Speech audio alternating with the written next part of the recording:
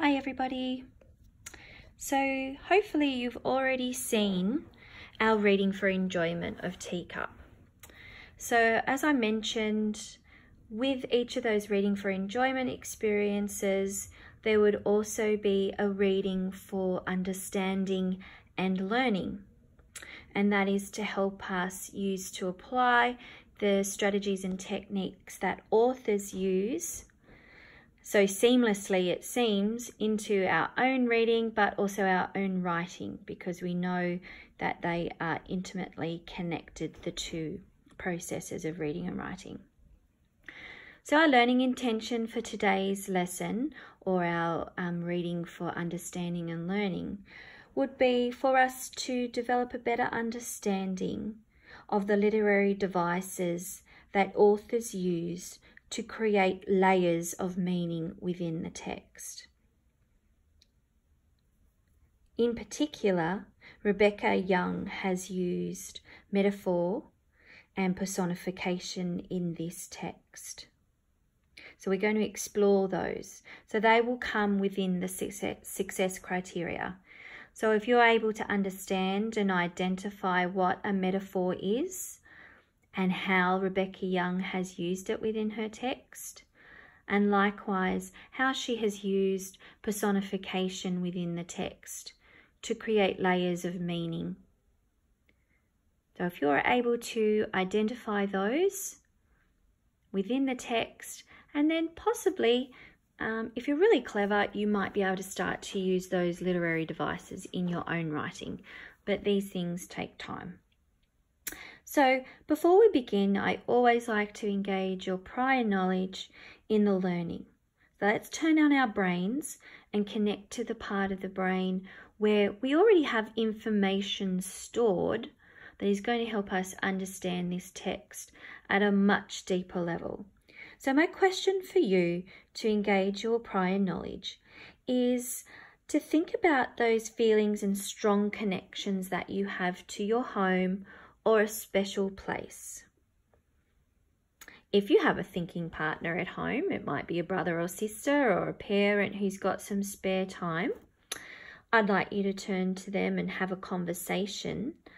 Otherwise, if you're working solo at home because mum and dad are busy working from home as well, maybe you can send your friend a text message, or you'd be able to send them through some other digital device platform where you can share with them what you already know about this topic. So my question for you, in whatever environment you are in at the moment, working from home, I want you to think about a time that you had to leave your home or your safe place. And I want you to think and explore how that made you feel. What sensations did you experience? So I'm going to give you some time to think about that and to remember that when you're reading this text. Now, before we begin reading the text, as I mentioned, our learning intentions and success criteria were linked to the literary devices that authors use within their texts. So we're looking specifically at metaphor, and a metaphor is a figure of speech which makes an implicit, implied, or hidden comparison between two things that are unrelated but share some common characteristics. In other words, a resemblance of two contradictory or different objects is made based on a single or common characteristic. Now, if that's not clear to you at this point in time, we're going to explore that through some very careful questioning in the text. Likewise, we also notice that Rebecca Young uses personification in her text. Now, personification is a figure of speech in which something that's not alive is given lifelike attributes. So something that we know that is not living or breathing is brought to life through careful word selection. So we're going to explore that within the text. So let's go. Teacup. You can see there's some beautiful pencil drawings in this text.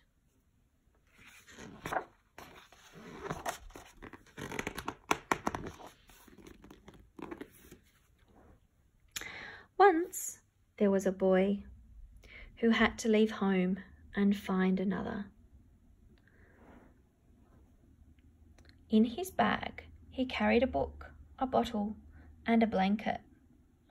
In his teacup, he held some earth from where he used to play.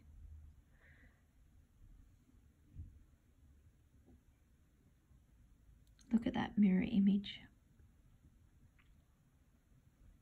So my question for you is one for the illustrator. Why do you think the illustrator has used the reflections so strongly on this page? It's almost like the main character is standing on a sheet of glass. I want you to continue to think about this throughout the story.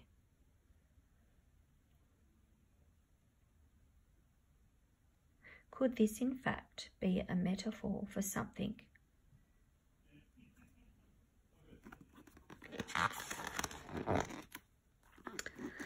Some days the sea was kind, gently rocking him to sleep.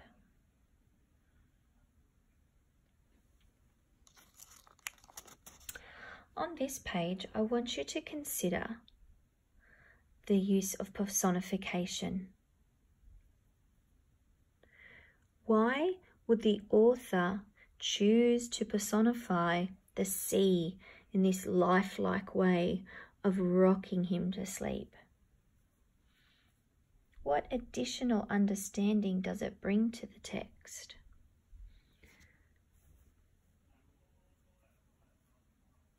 Continue to think about that while we read the next page.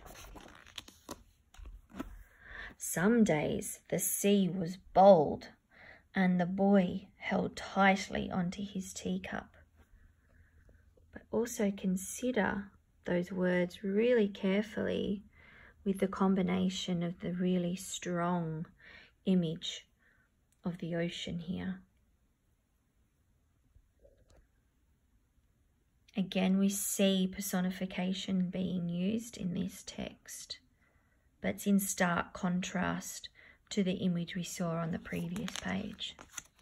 If we flick back and have a look, the ocean's so still, and we can see the creatures that live beneath it. And yet on the next page, we've got a completely different image. How do you think the author wants us to see the sea or see the ocean? And why do you think the author and illustrator would want us to consider the ocean in this manner?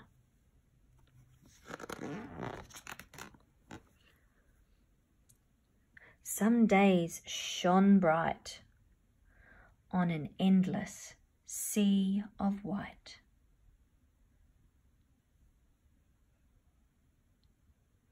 The text here is very lyrical, it's sing-songy, it's almost rhyming. But yet the underlying message of the text is a very deep one. Why do you think the author would choose to present this information in such a sing-song lyrical way, but yet the underlying message is so deep? Think about who the intended audience is.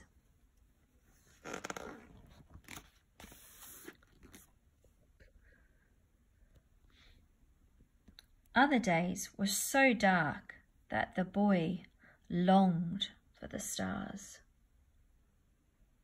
You can see him there, standing isolated, viewing the passing storm.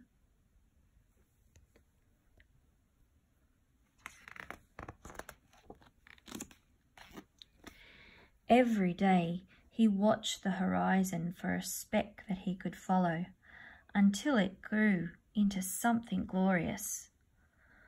but there was no sign of land. I think the illustrator's view here is an intriguing one. If you have a look, they've taken a very landscape view, and even the selection of putting the image of the child in the boat there in accompaniment with the text underneath it. Why do you think the author and illustrator chose to present the information in this way? What do they want you to think about the horizon? What do you want them to think about that there was no sign of land?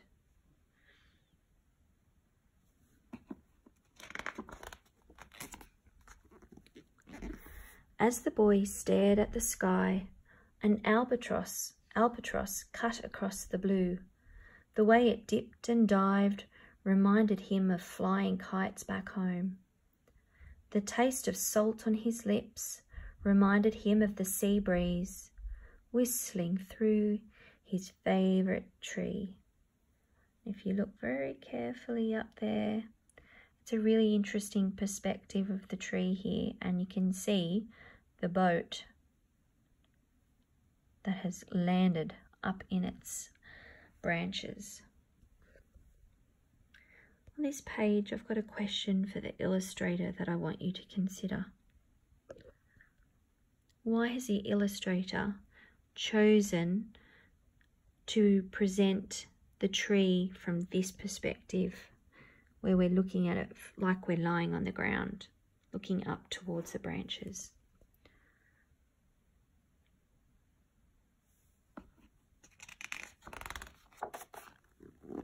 This is one of my favourite pages. The way the whales called out to each other reminded him of how his mother used to call him for tea.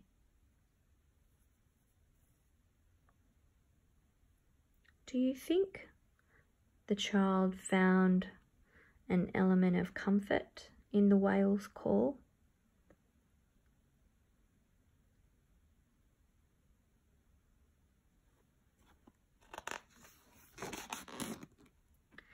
And the way the clouds slowly swam into view reminded him of how things can change with a whisper. It's a very surrealist type image here, seeing these images of these animals completely out of their natural environment.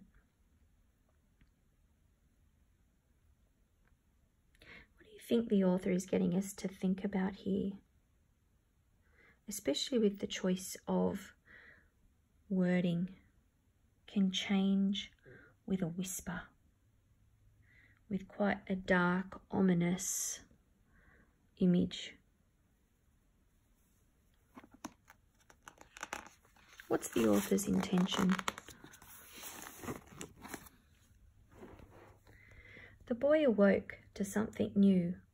Over trembling seas it grew, and grew, and grew. What you can see here, close up, and then even in the boy, in the boat. An interesting perspective. Interesting that the words are carefully being replicated by the images. There's almost a sense of hope